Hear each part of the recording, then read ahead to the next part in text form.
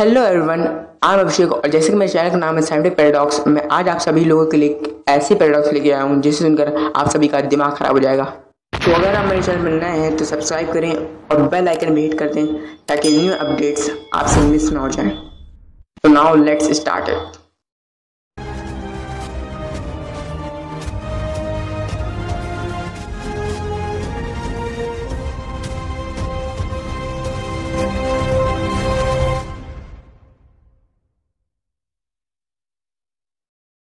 आज की पैराडॉक्स का नाम है the infinity hotel paradox.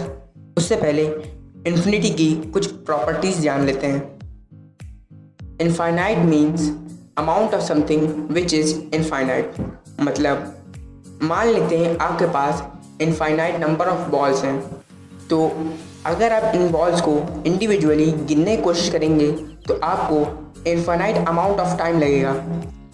In balls को स्टोर करने के लिए और एक जगह से दूसरी जगह ले जाने के लिए जो हमें स्पेस और एनर्जी लगेगी वो भी इनफाइनाइट ही होगी। 1 को 0 से डिवाइड करने पर भी इनफाइनाइट आता है और जिस चीज़ को साइंस मैथमेटिकली नहीं प्रूव कर पाती है उन इक्वेशंस में ज़्यादातर आंसर इनफाइनाइट ही आते हैं। जैसे कुछ साइंटिस्ट ये मानते हैं कि expansion of universe after some time of big bang is infinite, और आइंस्टाइन की थ्योरी ऑफ रिलेटिविटी ये कहती है कि किसी भी मैसिव ऑब्जेक्ट को स्पीड ऑफ लाइट तक एक्सीलरेट करने के लिए हमें इनफाइनाइट अमाउंट ऑफ एनर्जी चाहिए। तो ये सब सुनने में कितना अजीब लगता है, राइट?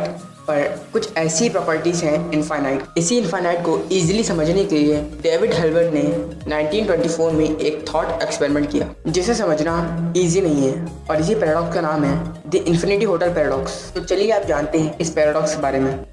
एक होटल है जिसमें countably infinite number of rooms हैं, पर इस होटल का मैनेजर गुड्डू बहुत ही दिमागदार, चालाक, चंट आदमी। एक दिन क्या हुआ कि होटल के सारे रूम्स काउंटेबली इनफाइनाइट गेस्ट से भर गए और उसी रात एक पैसेंजर आया। पैसेंजर ने गुड्डू से कहा, भैया हफ्ता का कोई रूम मिल सकता है यहाँ? बड़ी दूर से आए, बड़े थके हुए हैं, पैर सब टूट गए चलते चलते। गुड्डू ने कहा, क्यों नहीं जी, जरूर मिलेगा आपको रूम। तो अब गुड्डू क्या करेगा? बहुत ही सिंपल है। गुड्डू ने फर्स्ट रूम के गेस्ट से कहा, अब पापा जी तुसी रूम नंबर 2 में चले जाओ। अब कोई ना, रूम तो आंधे जाते रहते हैं, पर मुसाफिर एक बार लौट के चले जाते हैं तो फिर कभी नहीं लौट के आते हैं। और फिर गुड्डू रूम नंबर 2 में गया और उसने रूम नंबर 2 के गेस्ट से कहा, ओ पापा जी तुसी रूम नंबर 3 में चले जाओ। इस रूम के पापा जी, मेरा मतलब गेस्ट, थोड़े गुस्से में लग रहे थे। इस रूम के गेस्ट ने गुड्डू से कहा, ए बुड़बक, ए पगला, हम कहे को रूम नंबर 3 में जाएगा?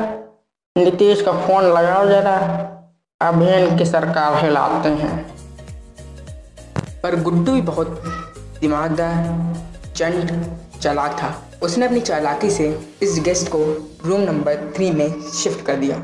ऐसे ही उसने थर्ड रूम वाले गेस्ट को 4th में, 4th वाले को 5th में, 5th वाले को 6th में, यानी हर n नंबर वाले रूम के गेस्ट को उसने n+1 नंबर वाले रूम में शिफ्ट कर दिया। यहाँ पर n का मतलब है नेचुरल नंबर, जैसे कि 1 2 3 4 5 6 एंड सो ऑन।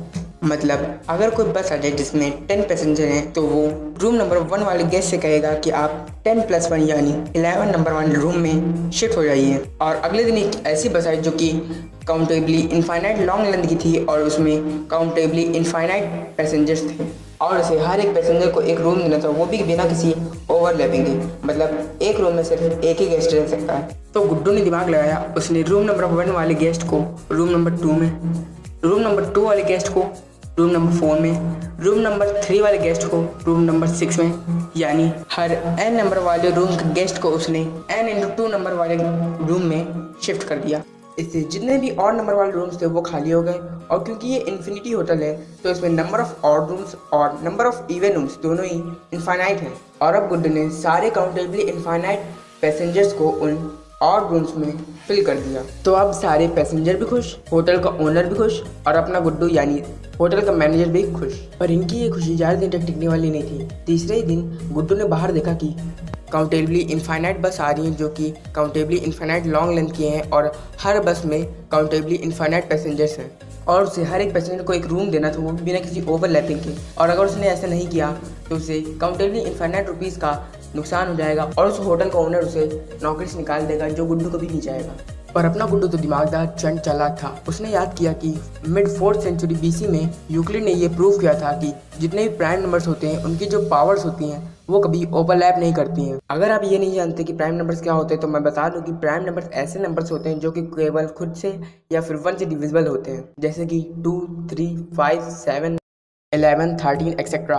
एनीवे, तो यूक्लिड ने ये प्रूव किया था कि जितने भी प्राइम नंबर्स होते हैं उनकी जो पावर्स होती हैं वो कभी ओवरलैप नहीं करती हैं। जैसे कि आप इस इमेज में देख सकते हैं कि ये जो प्राइम नंबर्स हैं उनकी पावर ओवरलैप नहीं कर रही हैं। तो अब गुड्डू ने होटल के सारे गेस्ट को 2 की पावर वाले रूम्स में शिफ्ट कर दिया, जैसे कि 4, 8, 16, 32, 64, 128, 256, 512 एक्सेट्रा। तो अब बारी आती है बस के पैसेंजर्स को होटल में शिफ्ट करने की। तो इसके लिए उसने फर्स्ट बस के पैसेंजर को नेक्स्ट प्राइम नंबर यानी 3 की powers followed by there seat number के हिसाब से रूम्स अलाउड कर दिए। सेकंड बस के पैसेंजर्स को उसने नेक्स्ट प्राइम नंबर यानी पावर्स ऑफ 5 के रूम अलाउड कर दिए। ऐसे ही उसने थर्ड बस को पावर्स ऑफ 7, फोर्थ बस को पावर्स ऑफ 11, फिफ्थ बस को पावर्स ऑफ 13, सिक्स्थ बस को powers of 17 and so on. इस टेक्निक से कुछ ऐसे भी रूम्स थे जो कि खाली रह गए, जैसे कि room number 6, room number 12 etcetera. क्योंकि ये किसी भी प्राइम नंबर की पावर्स में नहीं आते हैं तो ये रूम्स खाली रह गए। पर होटल के मैनेजर की मैथ इतनी अच्छी नहीं थी तो उसने ज़्यादा ध्यान नहीं दिया।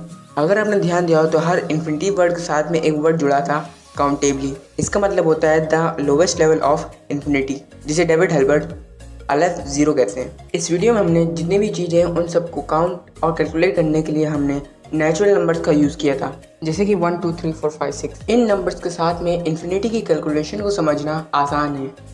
जैसा कि हम जानते हैं कि नेचुरल नंबर्स में सबसे पहले 1 आता है, फिर 2, 3, 4, 5, 6 एंड सो ऑन। तो इन नंबर्स को अरेंज करने का एक सिस्टम है, जबकि इसी जगह फ्रैक्शन नंबर्स की अगर बात करें तो उनमें डिफरेंट नंबर्स डिफरेंट टाइप से अरेंज होते हैं, जिसकी वजह से उनके साथ कैलकुलेशन करना इन्फिनिटी की बहुत ही ज़्यादा मुश्किल है और इनका रियल लाइफ में पॉसिबल होना भी बहुत मुश्किल है।